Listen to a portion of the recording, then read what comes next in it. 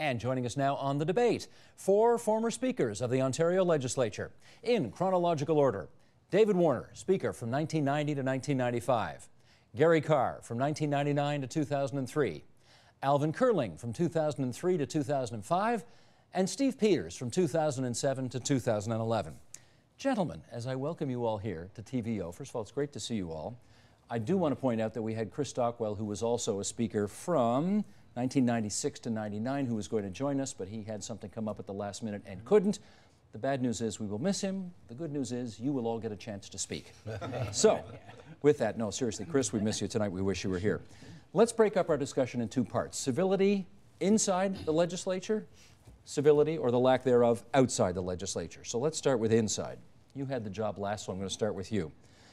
What's your understanding of the kind of behavior inside the legislature, say a question period, that you think the public expects politicians should follow? Well, I think the public is expecting the opposition to keep the government accountable, to ask those tough questions, even if it's asking for a resignation. I think where it starts to cross the line is when some of the comments that are made start to get to a personal level, or the heckling. You can just hear that tone rise in the chamber. And that heckling that gets back and going back and forth across the floor makes it very difficult for anyone to follow what's going on. Gary, what's an okay heckle and what's not an okay heckle? Well, you can use a couple of examples. Our good friend Chris used to heckle. Him and Jim Bradley used to heckle, but they did it with a style, with a sense of humor, as opposed to the guys that are just yelling and screaming. And that's a little bit of a difference, because I think that's acceptable. In fact, you know, guys like Chris and Jim Bradley would keep the place light. They'd get their point across very strongly, but it was done with a sense of humor, and we'd all laugh. And I think that kept the House a little bit more loose than just the yelling and screaming that we sometimes see in later periods. Alvin, do we have unrealistic expectations about what goes on there? You got more than 100 people, all of whom have got pretty big egos. They knocked on 30,000 doors to get there.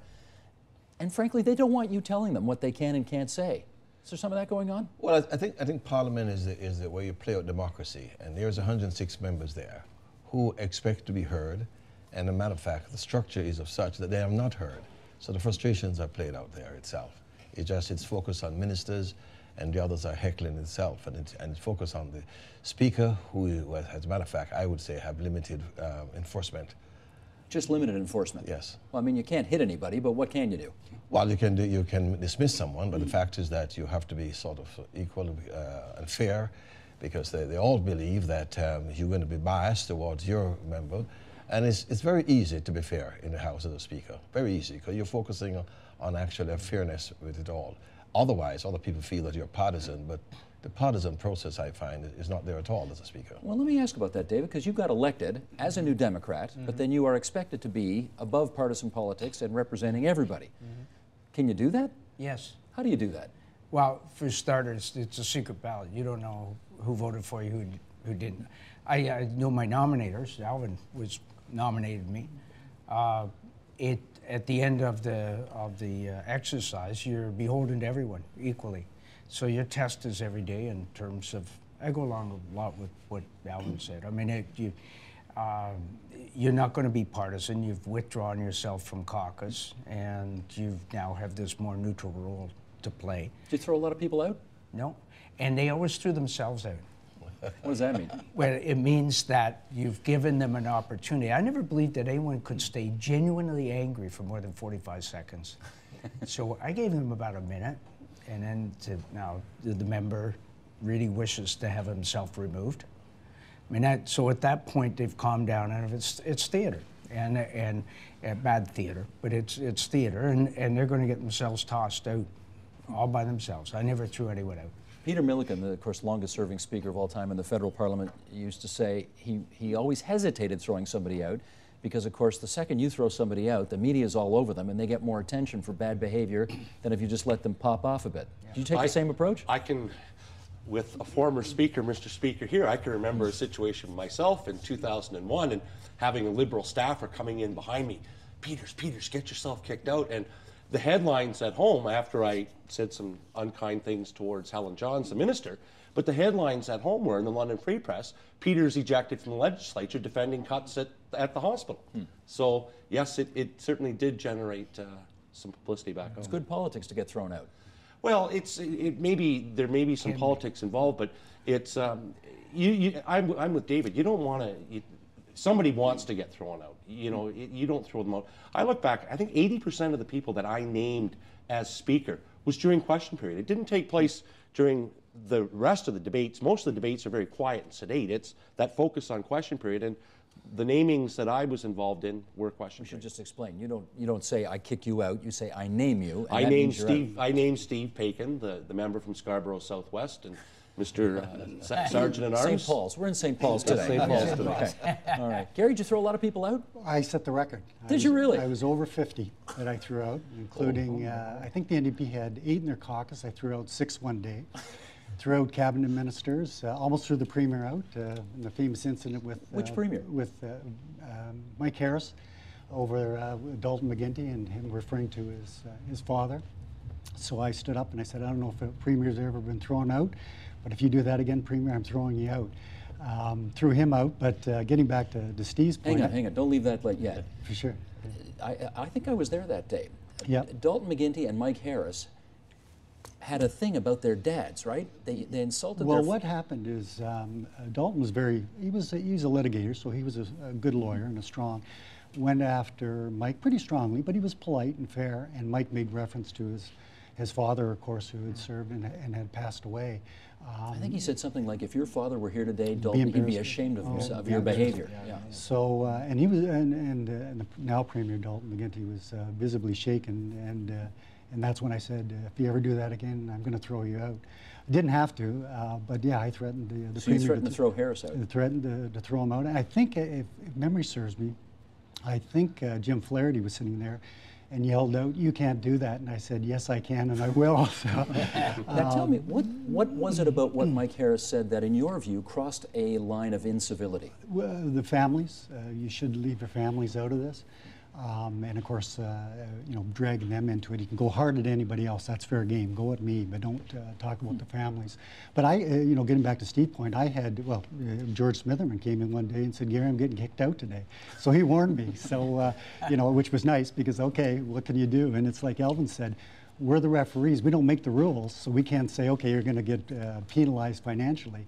We have to enforce the rules, but we don't get to set the rules. And he came in, and I think it was over the hospital in his riding at the time, the Wellesley Hospital or something closed, and he came in, and he gave me a warning. He's an old hockey player. He said, "Okay, Garrett, I'm going to get thrown out today. Watch for me." So, okay, George, get ready. And you obliged him. And he walked out the end and got the press at the end of the house and got his piece in the press. Alvin, I wanted to raise this with you because when you were part of David Peterson's government that came in 1985, and that was the first time we had television in the legislature. That's right. And sort of the daily gavel to gavel of question period. Do you think behavior got worse in the legislature once television was introduced? Yes. I think it got worse. I think, again, is the frustration of those who want to be shown that I've been elected and I'm in Parliament, and I have to demonstrate that I am here to represent you all. So anything at all that can get the attention, as Steve Peters said that, well, if I get thrown out, the local press is all over. Mm-hmm. That kind of does a little different for those in Toronto, because the local press don't really pay attention to local guys as much. They're more focused on the issue, and so being thrown out in Scarborough Rouge River, for instance, is no big deal for profile.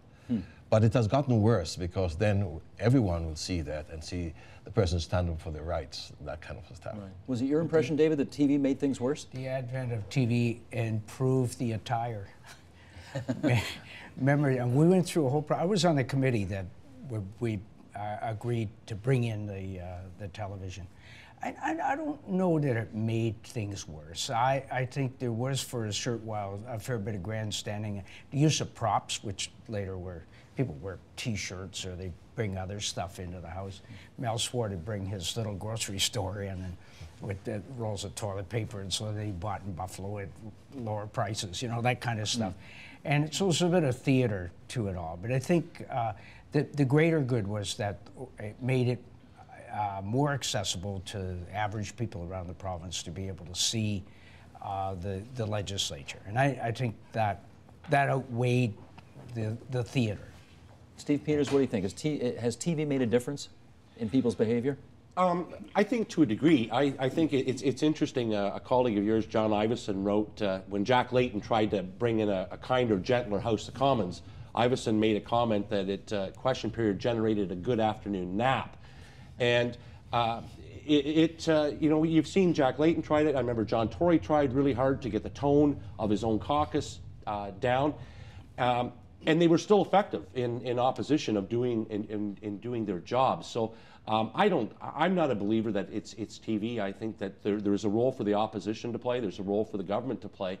But has TV enhanced some of the disobedience in the House? I don't believe so. Gary, what do you think? Well, we were talking earlier, and when I first came in the early 90s, there used to be a real style.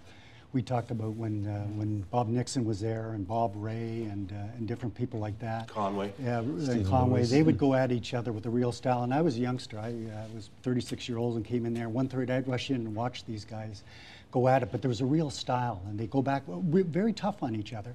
But there was a real style, and there was some, you know, some great language that was used. Ian Scott, great litigator, and of course he would come in, and him and Bob Ray, and I'd sit there and just watch these guys go back and forth.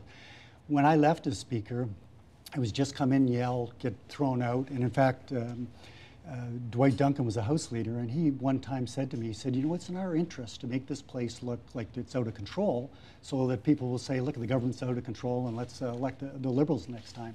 And he was the House Leader. So if you got the opposition at the time, and of course now the Finance Minister this week with his budget. So when you've got the House leaders as a part of the strategy saying that they want to disrupt things, it makes it very difficult. And I think everybody would agree the leaders take a real role as well. You mentioned the ones that did. When I was there, Mike Harris is very aggressive up at the Federal House. Stephen Harper is. So they really set the tone. And for a period of time with John Tory and Jack Layton, they got their caucuses in. But if you've got the leaders that are very aggressive, most of the caucuses will follow them and say, and I noticed this with the young ones coming in, okay, this is how it's done. This is how we behave. It's almost like kids at school. Oh, I guess this is how we do it with the leader. So the guys that were good, and going back to the era before with the Bill Davis, the real style, I think has been lost over the last few years. I was there with Stephen Lewis, Bob Nixon, and Bill Davis. Yeah. And those three set the tone in the House, which, you know, fierce debate, no question, but it was oratory, you know, and that's, yes, and with respect and with humor. And sure, there was a lot of tension from time to time, but nothing in terms of personal attacks, nothing in terms of trying to belittle one another, but good, honest debating. And skillful. But even with the setting the tone, actually, even leaders would try to set the tone like John Tory. When I was Speaker, I spoke to him about some of his members and said, listen, we want some sort of better order in the House. And John Baird was completely out of order and completely irreverent to his leader itself. And John Tory actually told me that there's no control I can do in that one. John Tory said there's nothing I can do about it. Yes, we just wait the time out for him to be re-elected. Why, tell me about this, Alvin, why, I mean, some of the behavior that politicians get away with in question period, for example, would certainly not be tolerated in any other workplace anywhere in the country. Why do politicians seem to think that that kind of behavior is acceptable for that workplace? I think, again, as I said, it's posturing and showing off themselves inside the House itself and saying how big and bad I am. People remember these kind of demonstration itself. Because the fact is that, ironic, and I'm not picking an individual, here's an individual who could be so irreverent and then becomes the ambassador of the world, you know, and I said, wow, just a flip, it's all a show itself. And then I said, and people, next election, you said, my golly, that behavior, you will never get elected. Usually the vote goes up. No kidding. So crime pays, parliamentary crime pays. But you can't paint the whole, I think it would, none of us would say it's the whole of the House. I could count on two hands who caused me angst. Yeah. The vast majority of the members, I would probably have never even called them to order. Okay, you're a Liberal. Did you have more problems with Liberals or with Conservatives or New Democrats? I would say it was probably equal all around. I can think over, and I can think a couple to my right who were in government and a few to my left. But it wasn't the whole of the House. Sure. It was a couple handfuls of members that disrupted it. And quite honestly, I think made us all look bad. It reflected collectively on the whole of the House. Gary, let me ask you this. Who's worse, men or women, at bad behavior in the legislature? Well, you know, going back to looking at the federal health, you had Sheila Copps. We had Sandra Pupatella, who was very aggressive. Janet Eckler was aggressive when she was in there as well. So I don't think you can say it was conservatives or it was liberals or it was an NDP or men or women, because I think over the course we've seen it all. But Steve's 100% correct. It was just a few that give you the big problem. And the strategy I had, and sometimes speakers use their own strategy. David's, of course, very thorough and very laid back. He tried that style. Chris tried the humor even as speaker, which helped. And the old hockey player, I was toss him out. That was out you go. And that worked for a while. And what happened is after a little while, it became so commonplace that the press used to, if you remember, would be right out the end doors because they would be escorted out by the sergeant at arms, and they'd meet out the front door, and the press would break their necks trying to get down to the stairs to be there by the time after I hit 50, and I know I hit 50. I don't know, I went a little above that. 50 by the ejections. End, ejections. So by the end of that, it was nothing. Okay, another guy got thrown out, and so they wouldn't wait for him. So it got diminished a little bit towards the end, but during that period of time when it used to be really something if you got thrown out, boy, they really got the press for being the ones that were really taking the other side to the wall. Alvin Curling, men or women, who'd you have more trouble with in terms of civil behavior? Well, the balance is there. You have much more men in there anyhow, so I'd have to say men, but again, it doesn't matter. My colleagues have named a couple of those people who are like that, you see. And yet there's some people who are very, very aggressive, but very fair. Take, for instance, one of the most respected guy to obey is Flaherty. Everybody would expect that he's sort of feisty, but I never had problem with Flaherty. You know, he's firm, and then he's good, and he'll push you to the edge, and then you call an order. But men or women, I wouldn't even call it, actually. But, you know, I could call names, of course, and the same names that my colleagues have said, you know. You guys are so Canadian, you know that? Yeah. You're just no, but I know Go ahead, David.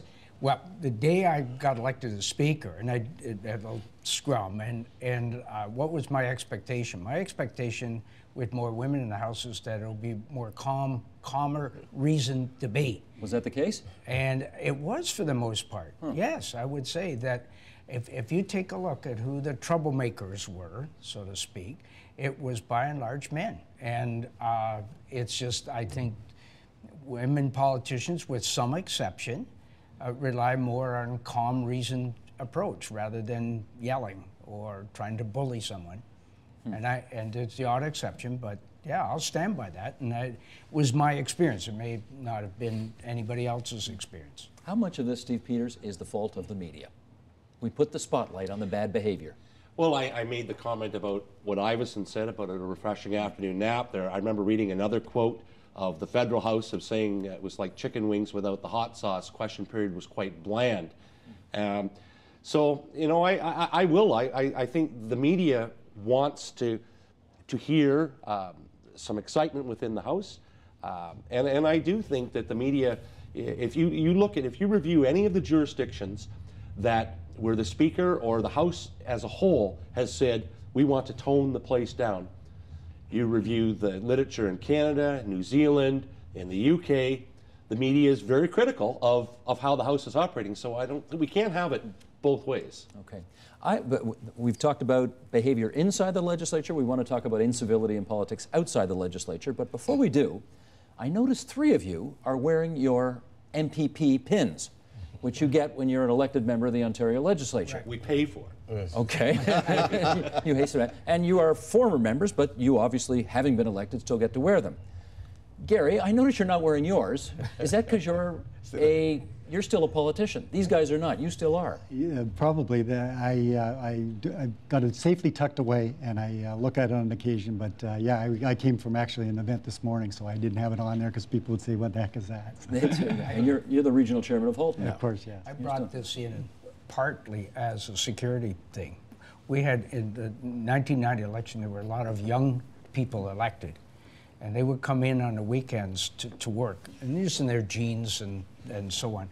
And they were running into a lot of questions from the security people, because they didn't look old enough to be MPPs. Remind everybody, this is the Bob Rae election, the Yeah, first and only ever NDP government, and no one knew half the folks in your caucus. In the 20s and that, and so this is a secure, it's a, My member had never been to Toronto before. Yes, right.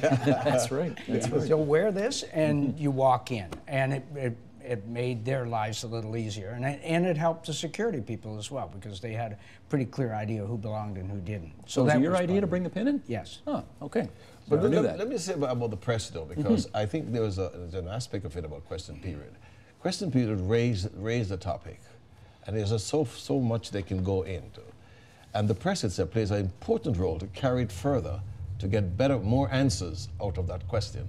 And I thought it's very, very useful. Mark, intimidating like hell, like when I was the Minister of Housing, but the fact is that they carried it further for more explanation. So there was a helpful process in question period. In other words, we say they draw the knife, the blood, and then the vultures get out you there and eat you alive.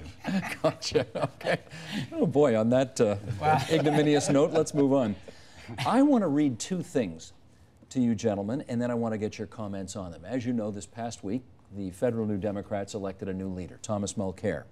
And here's what the Bob Rae-led Liberal Party of Canada put out on the day Mulcair won. Here's the press release. It says, I want to offer my warm congratulations to Thomas Mulcair on winning the leadership contest in the New Democratic Party. I know Mr. Mulcair well and look forward to working with him to ensure Parliament acts on behalf of all Canadians. I also want to congratulate the NDP for a successful leadership convention, particularly in opening up the selection process to Canadians across the country. I also want to salute Madame Nicole Turmel for the integrity she showed as interim leader of the NDP. Her grace was apparent as she courageously carried out her duties admirably in the wake of the tragic passing of Jack Layton, Bob Rae, interim leader, Liberal Party of Canada. On the other hand, here's what Cabinet Minister James Moore said on the same day. Of Mr. Mulcair, he's a hard left ideologue who believes in bigger taxes, bigger government, and he's a very divisive and vicious guy, said Federal Heritage Minister James Moore, who observed the convention. I think Thomas Mulcair's track record of divisiveness is not something that has been good for the NDP, and it certainly never would be good for Canada if he were Prime Minister. Why do I bring this up? Because once upon a time, I thought that on the day you win, your first day, they cut you some slack, because it was the civil thing to do. It doesn't appear, Steve, that we play by those rules anymore. At least some people don't play by those rules anymore. Am I right? Well, it's I don't think you would have seen something like that in Ontario. I can tell you, at any by-election that I witnessed, when that new member came into the chamber with the clerk and the premier, the whole house stood up. And even when that person stood up to make their first statement or their first question in the house, everybody applauded. They gave them some leeway, and you know, I'm pleased that we haven't seen us get to this level in Ontario. But I would say, for the most part, anything that I've witnessed in the 12 years that I was there, when a new member arrived, there was a lot of respect shown to that person. David, what about it? Well, to pick up on what Steve mentions, I can recall certainly between 75 and 81, when if a newly elected member came in via by-election, senior members of other caucuses would come over and greet that new member.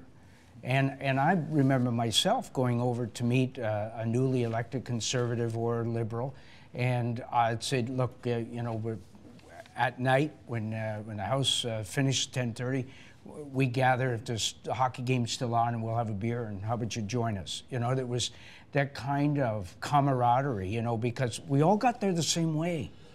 We ended up with more votes than anybody else on the ballot in that riding. We all got there the same way. It doesn't matter what party you're from. I mean, and there was that kind of atmosphere.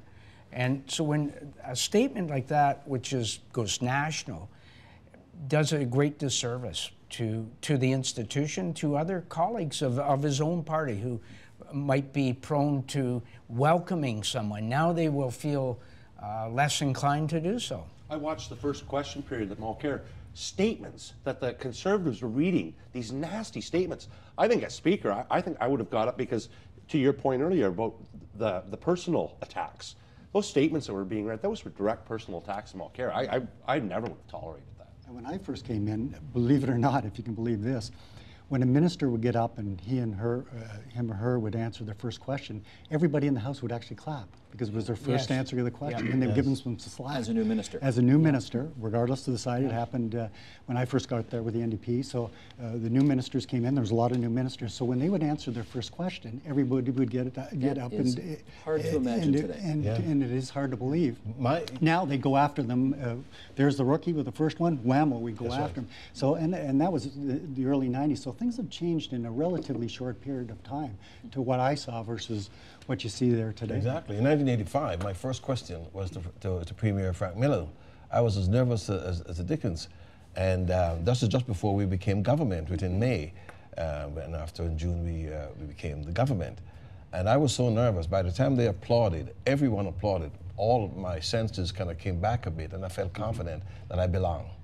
And that should never disappear. But what's going on in the political DNA of the country or of politicians, of some politicians nowadays, where even on the first day, you can't say something nice about the person opposite? Why do we do that? There's partly, I don't think we should ever view politics or any other institution that it's monolithic or it stands by itself. You know, we're part of society.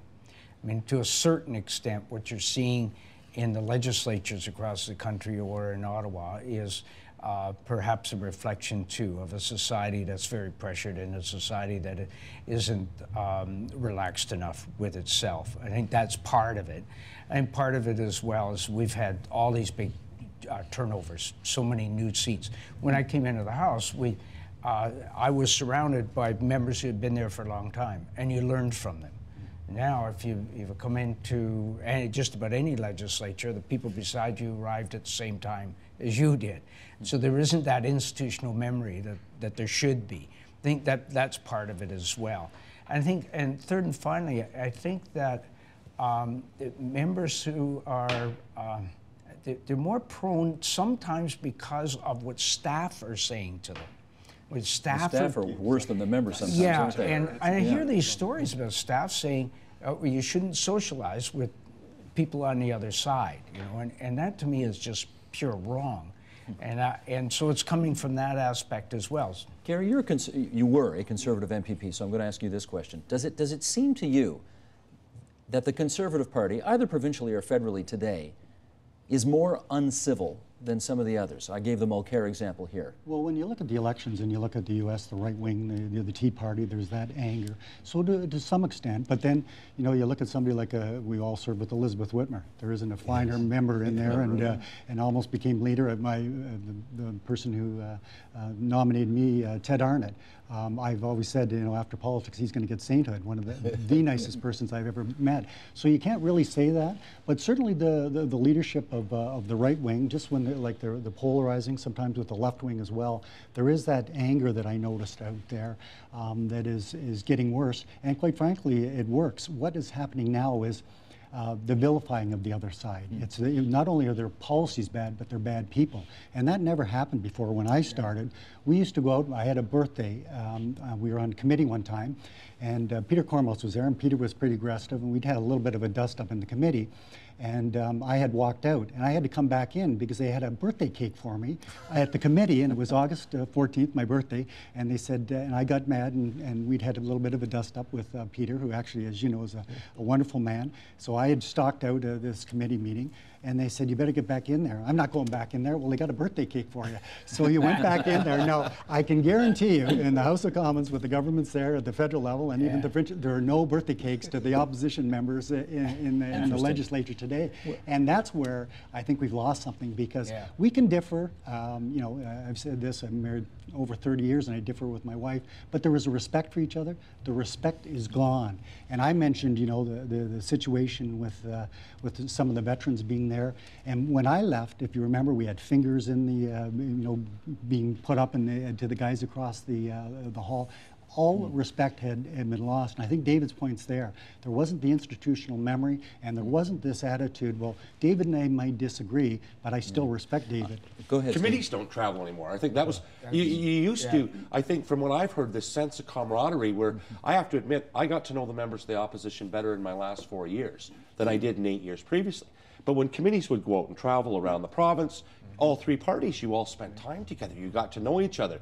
You know, I've heard the stories. We were talking Eddie Sargent loading everybody into his car, taking him to a Leafs game, or Frank Miller selling you a car or tickets. There was a sense of camaraderie and respect for one another because you were friends across the floor. And I think in a lot of ways that's been lost. You know where it's at today? Michael Ignatieff told me this story recently where he was at an airport one morning and he noticed a Conservative member of Parliament who came over to say hello to him, and within seconds the Conservative MP was looking over his shoulders like this to see whether any other Conservatives would be there seeing him talk to the leader of the Liberal Party, because you wouldn't want to be seen talking to the leader of the Liberal Party. That's pathetic. We wonder why people don't want to get into politics. Yeah, that's pathetic. Now, having said that, Mr. Ignatieff also says another thing, which is, I took the example of the demonizing of Mulcair a second ago. You know, Ignatieff said that there were plenty of Liberals in this country who demonized Harper while he was still either with National Citizens Coalition or with the Reform Party or the Alliance, suggesting that his views were illegitimate, that he was somehow un-Canadian because he was small c conservative. So this goes both ways, doesn't it? I mean, the left is as guilty of this as the right from time to time. Fair to say? I'd agree with you. You would know, agree? You can't. I think all three parties are as guilty. So I don't think you can paint one party as being the troublemaker. And the Liberals had the Rat Pack and the They did indeed. too, and they weren't They did indeed. I don't know how much of what's going on south of the border you gentlemen are watching, the Republican presidential nomination fight. Alvin, as you watch that, have you caught any of it? Do you see any of the debates or any of that kind of stuff? Jump into the debates, yes. I mean, some people think that's turned into a freak show down there. What do you think? Oh, yeah, I think so too, because the fact is that the personal attacks that are on individuals are just outrageous. And the fact is that when I look at a president who is elected by all the people and being attacked personally about his life at times, matter of fact, to the point that he's not even American, to that aspect of it, it frightens me really, and there's a divide there, which is of great concern. And I wonder though whether or not the left wing did the same thing to George W. Bush, not just said your policies are bad, but you're an idiot, you're a fool, you're illegitimate, exactly. you don't belong there. Same thing. Well, yeah. I mean, if you when you decide that somehow democracy should be restricted, you know, then you're looking for trouble. I mean, a democracy is something that accepts all points of view, and with a respectful debate on policy and philosophy. I mean, that's what a democracy is about. And you hear something you don't like, to then demonize it, this is not democratic, and it's not in the spirit of a democratic society. Gary? But it is getting more aggressive even than political advertising. As you know, I was with the Conservatives in the when Lyndon Cloud was the leader. I remember the great debate with Tom Long of the weather vane, and that was seen at that time as being, well, there was a lot of conservatives saying, well, you can't say that, you know, the famous weather vane ad that they had done, and that was going to be outrageous. Well, now that's nothing. Now the demonization that's out there, and even in the leadership internally, if you remember when Ernie Eves and Jim Flaherty actually had people dressed up in the chicken suit against his own ultimate premier, and then we wonder why Premier Who was the waffle? Yeah, and then Premier Eves came in, and he wondered why he fired Jim Flaherty as the finance minister. So it wasn't even within parties. This high tension, destroy the other person, was in leaderships, and of course that's what you're talking about now with Republicans going at each other, even within their own party. So you can imagine what it's like with the other side, and in that, and with Lyndon Cloud, I guess it was around 95, that was seen as outrageous, and now you've got, well, the robocall's been the ultimate, but even the ads where they destroy personal character, and somebody like Stéphane Dion, who had, of course, fought for Canada and went after him personally. So when you see this, what it does is it ruins it for people who are saying, I'm not going to get involved in politics, but I'll tell you this, and I know this debate, the reason they do it is it works. It works. It works, and I remember, because I was at the federal level with the Liberals, so I've been lucky. I've seen both caucuses from the inside, and I'm actually writing a book, and you can have me on when that comes out, Steve. But I remember at that time, during the 2006 election, a lot of Liberals saying, oh, the people don't like this, we can't be negative, we can't be negative. And of course the other side was, and has been very, very aggressive, and each election it gets worse and worse and worse. Steve, and tell me this, you know, I know the voters are always right. That's the, you know, sine qua non from everything at election time. But what does it say about the voters when the most egregious behavior, the worst ads, the most disgusting kind of personal attacks stick? and work. What does this say about the electorate? Well, the electorate's turning off. I look at the 12 years from when I was elected in 1999 to when I left and chose to leave in 2011.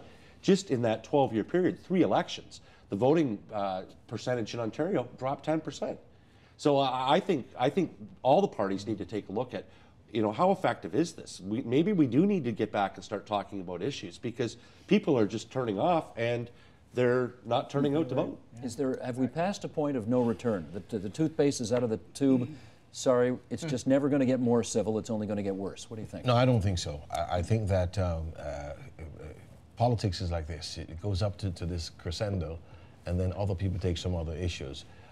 Take, for instance, in my ride in Scarborough Ridge River, where this young lady who had won the NDP individual, of all the persons that would have won, the NDP winning there is an indication that there are other people who are listening with a different kind of air and a different engagement. So therefore, she made sense, and she also has the fact that she has the people behind her to get a popularity. So I don't think all is waste. Is the toothpaste out of the tube? No, well, maybe, but we'll find a way to put it back in. There are ways to repair this. Really?